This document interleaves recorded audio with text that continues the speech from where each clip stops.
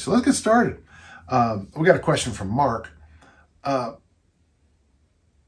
Okay, this is a good, kind of an interesting, a little different question, but it'll be fun.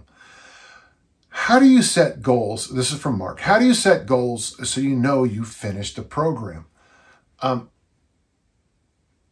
This would be a question that right there, let's put a line in the sand. I do a lot of programs that are like 12-week programs. That's Dave Turner's peaking program for Olympic lifting.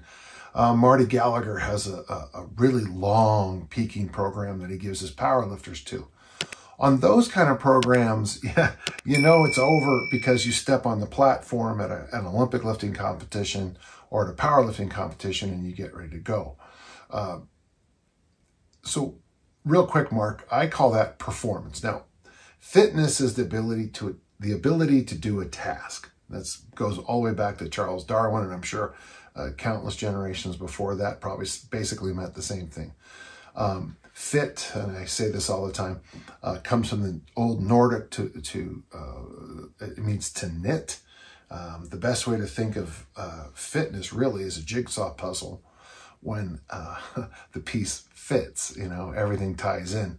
So are you fit really just means, you know, can you handle the task? Performance is slightly different because it's when someone calls your name and you step up on the stage and you go. When I think of most programs, because of my sports background, I tend to think that you're trying to peak for something at a certain time in a certain place. But in your question, you asked for more. So let's go on to that. So I guess right in the beginning, let's make sure we're going to push, you know, the nationals are on, you know, June 26th. We're not thinking that way. We're thinking of other programs. Some programs are time duration. For example, a 30-day push-up challenge, but did you hear the word you used? Challenge. Mercifully ends after 30 days. Do you have any helpful guidelines to design programs with set endpoints or have an objective?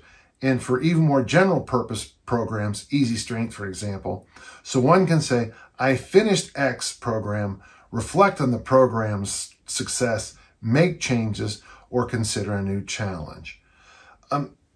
He has a follow-up here, and I'm going to read it, but I think many of our listeners probably already know where I'm going to head with the answer. For example, I trained for a 5K run at the end of October. There is a clear end goal and end date for my running season. For context, I had to start with intervals, 10 seconds run and 1 minute walk. So a 5K is a pretty lofty goal for me, okay? My current progress is 20 intervals of 54-second runs with a 2-minute walk 3 days per week. That's an interesting way to put together a program. I increased the run duration interval by 6 seconds every week with the goal of running the whole 5K. Last year, I only managed to run about half of it and walked the remainder. I still consider this a success, consider my starting point. You know, I'd like to maybe discuss your running program. You know, as a track coach, we would do things differently, but keep doing what you're doing, but we could talk about it another time. One of the foundational points of most good goal-setting things is start with the end in mind. And I think that's an issue we often have. So you used a couple of words here that I want to make sure we talk about them. In my world, and in your example here, Mark, we're talking about a specific day, a specific time, and the gun's going to go off in your case, or whatever happens with the 5K run.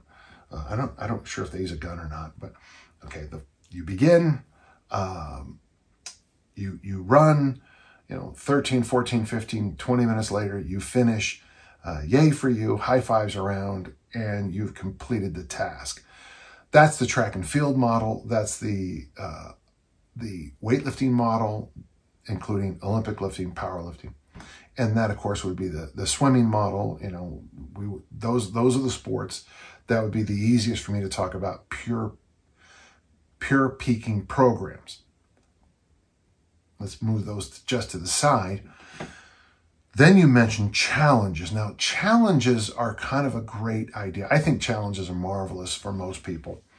You take a month aside, you take 20 days aside, you take 2 weeks aside, and you do something.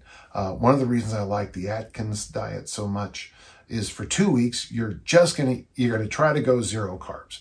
Well, if it's an absolute disaster for you by the way you're wired or whatever, and you get to the end of 2 weeks and you say, I'm never doing that again, good, because maybe that tells you that of the countless choices for dietary restrictions, that's not one for you.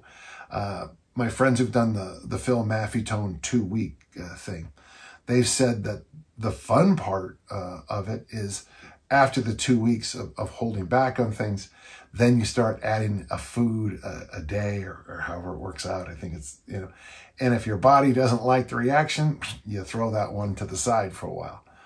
2 weeks, 2 weeks. The 10,000 swing challenge is, as it's designed, is 20 workouts of 500 swings a day. Well, when you finish the 20th workout, you're finished, you're done. There's nothing else. I mean, you might have, and the interesting thing, you might have no physical changes at all. Now, a lot of people, and like with me, I've always noticed my grip is better after it, and my hinge is better. And I usually promise I'll never do that again, and then I get looped into it, just like a couple months ago, I got looped into doing it again. Those are challenges. I think for the general population, I think it's important to understand the value of a peaking program. And you look at that, and there is value to that because there's going to be events even for, my neighbor right there who's working on her lawn. She might have a reunion coming up. She might have a wedding or something like that. And she wants to look a little special for it. Well, give us 12 weeks. We can arrange some things. Good things happen. The wedding or reunion happens. Good for you. Ideally, some of the stuff would stick, if she decides that water is the most important beverage in her life, or that she needs more sleep every night. Blessings, blessings, win, win, win. Good, good, good. Challenges have a value. And I like what you said about the push-up challenge, because at the end of it, you're like, I'm so glad that's behind me. And then there's that other kind of fuzzy one in the middle where we buy a book, we read an article, we get a program, we get an ebook, and there's these programs in there and we do them. My concern with those kinds of things always is make sure it's a principle-based program. For me, if you're going to do any program in the world, Pat Flynn and I have talked about this on his podcast a number of times. I think for most people, 2 to 4 days a week, you can lift weights. For most people, 1 day a week is nice to get kind of sweaty, okay? For most, and that would be complexes or sprints up a hill or whatever it is. Probably every day, but certainly 3 to 4 days a week, a longer walk. Water's your major beverage, vegetables, sleep, the drill. If a program is based on good principles, this ebook you bought is based on good principles, then I'm all for it. In the same way that if, the bulk of your meals, and just, if the bulk of your meals, here are these 20 wonderful foods that are the staple of every meal. And, I always, on the wandering weights, I always send out those little lists of, sometimes I'll send out that little list of the superfoods. Easy Strength for Fat Loss, the booklet has that little whole chapter on, all the superfoods, because I love them.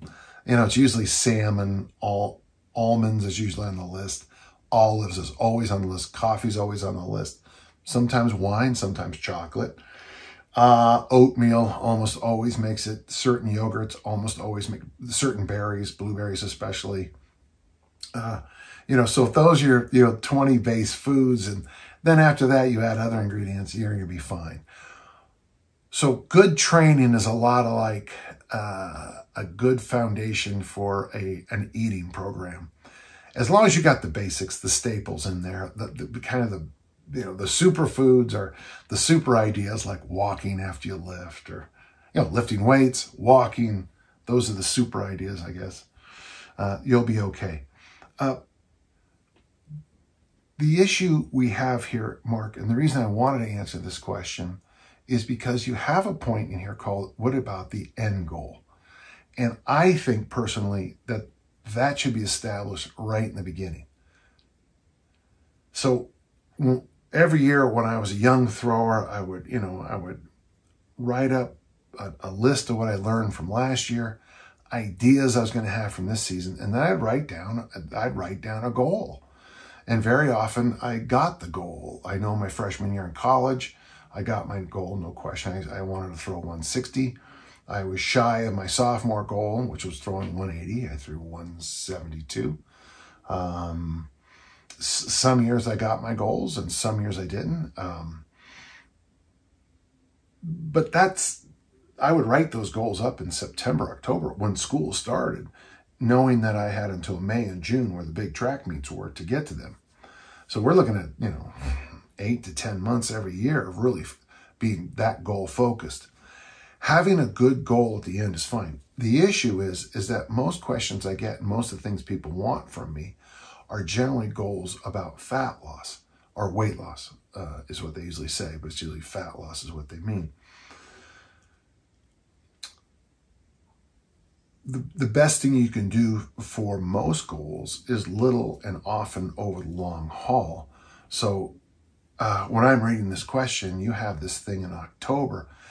We have about 6 months-ish, maybe a little less, but basically about 6 months from when I'm reading this question to this October race. That is plenty of time for you to achieve the goal of finishing the 5K without stopping. It's just the idea that, like you're doing, you just have to keep building on it, building on it, building on it. Don't rush the process. Just keep coming back. Incremental improvements is far superior, I think, long-term than these quick hit and run kind of programs. Brad Pillen, the guy who Eat, Stop, Eat books, intermittent fasting, he makes a point about doing this 1 day a week, 24-hour fast. So you eat dinner on Monday and then you eat dinner on Tuesday.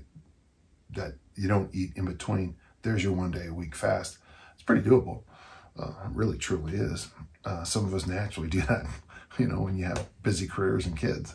I can remember many times as a coach talking to an assistant coach, and it'd be something like, I forgot to eat because you get so busy, with everything going on.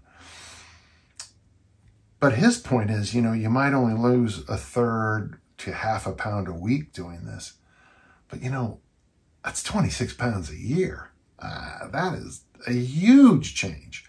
But if you try to lose 26 pounds in a month, that doesn't stick. So I like your question here. I'm starting to get myself a little less focused on the end goals. I'm much more focused on the process. I say this to my athletes. I say this in my workshops.